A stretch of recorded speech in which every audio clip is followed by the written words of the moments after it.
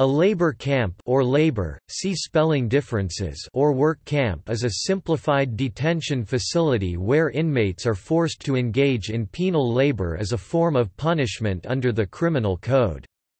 Labor camps have many common aspects with slavery and with prisons, especially prison farms. Conditions at labor camps vary widely depending on the operators. In the 20th century, a new category of labor camps was developed for the imprisonment of millions of people who were not criminals per se, but political opponents, real or imagined, and various so-called undesirables under the totalitarian, both communist and fascist regimes. Some of those camps were dubbed re-education facilities for political coercion, but most others served as backbone of industry and agriculture for the benefit of the state, especially in times of war. Labor camps of forced labor were abolished by Convention No. 105 of the United Nations International Labour Organization (ILO), adopted internationally on 27 June 1957.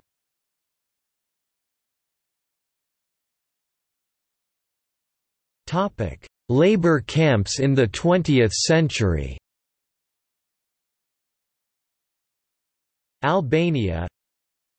Allied forces. The Allies of World War II operated a number of work camps after the war. At the Yalta Conference in 1945, it was agreed that German forced labor was to be utilized as reparations. The majority of the camps were in the Soviet Union, but more than 1 million Germans were forced to work in French coal mines and British agriculture, as well as 500,000 in US-run military labor service units in occupied Germany itself. See Forced labor of Germans after World War II, Bulgaria. Burma. According to the New Statesman, Burmese military government operated, from 1962 to 2011, about 91 labor camps for political prisoners. Chinatha anti-communist Kuomintang operated various camps between 1938 and 1949, including the Northwestern Youth Labor Camp for young activists and students. The Communist Party of China has operated many labor camps for some crimes at least since taking power in 1949. Many leaders of China were put into labor camps after purges, including Deng Xiaoping and Liu Shaoqi. May 7th cadre schools are an example of Cultural Revolution-era labor camps. According to CNN, hundreds—if not thousands— of labor camps and forced labor prisons still exist in modern-day China, housing political prisoners and dissidents alongside dangerous criminals. The Standing Committee of the National People's Congress of the People's Republic of China, which closed on December 28, 2013, passed a decision on abolishing the legal provisions on re-education through labor. Cuba. Beginning in November 1965, people classified as against the government were summoned to work camps referred to as military units to aid production. UMAP, Czechoslovakia. After the Communists took over Czechoslovakia in 1948, many forced labor camps were created.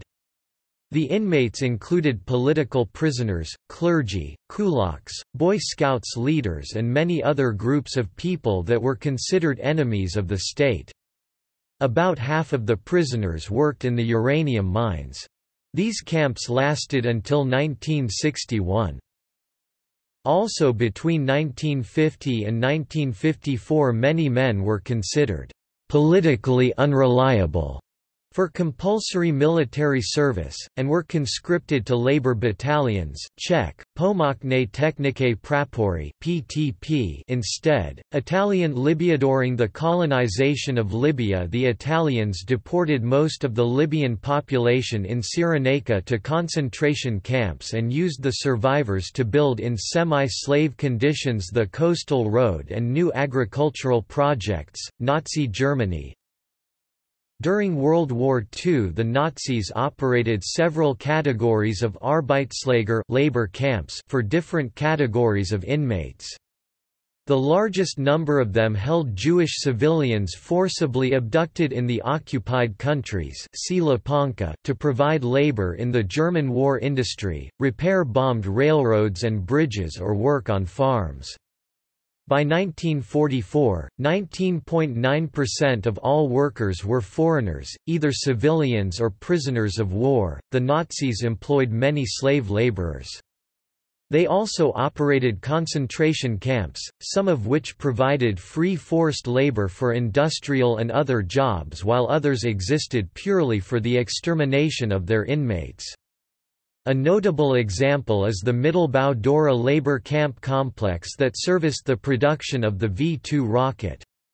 See List of German concentration camps for more. The Nazi camps played a key role in the extermination of millions. Japan during the early 20th century, the Empire of Japan used the forced labor of millions of civilians from conquered countries and prisoners of war, especially during the Second Sino-Japanese War and the Pacific War, on projects such as the Death Railway.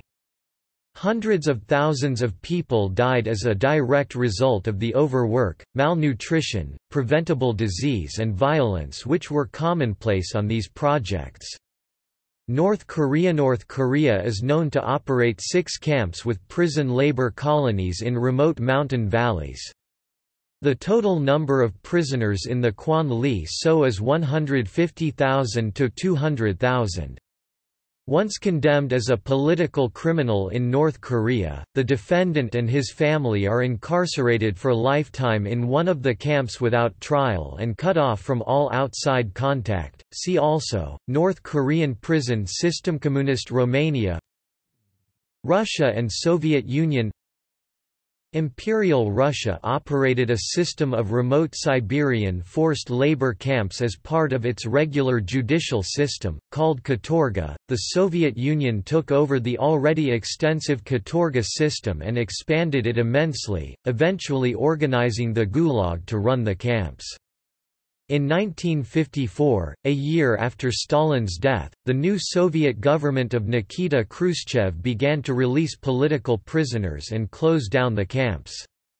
By the end of the 1950s, virtually all corrective labor camps were reorganized, mostly into the system of corrective labor colonies.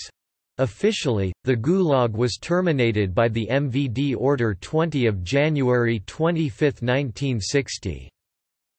During the period of Stalinism, the Gulag labor camps in the Soviet Union were officially called corrective labor camps.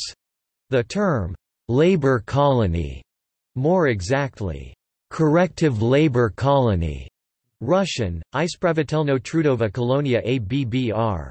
ITK was also in use, most notably the ones for underaged 16 years or younger convicts and captured besprizorniki, street children, literally, children without family care. After the reformation of the camps into the Gulag, the term, corrective labor colony, essentially encompassed labor camps. Russian Federation corrective labor colonies. Sweden 14 labor camps were operated by the Swedish state during World War II.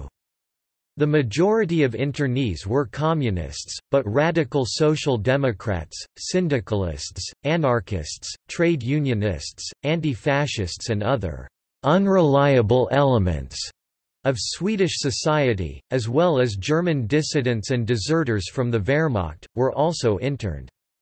The internees were placed in the labor camps indefinitely, without trial, and without being informed of the accusations made against them. Officially, the camps were called labor companies, Swedish, Arbetskompanier. The system was established by the Royal Board of Social Affairs and sanctioned by the Third Cabinet of Per Albin Hansson, a grand coalition which included all parties represented in the Swedish Riksdag, with the notable exception of the Communist Party of Sweden. After the war, many former camp inmates had difficulty finding a job, since they had been branded as Subversive elements. Turkey. United States. In 2005, the United States Army declassified a document that provides guidance on establishing prison camps on U.S. Army installations. Vietnam.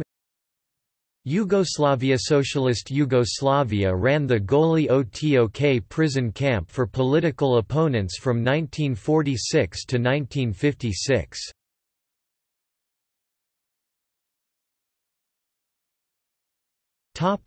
See also: Chain gang, Civilian inmate labor program, Extermination through labor, Memorial Society, Penal colony.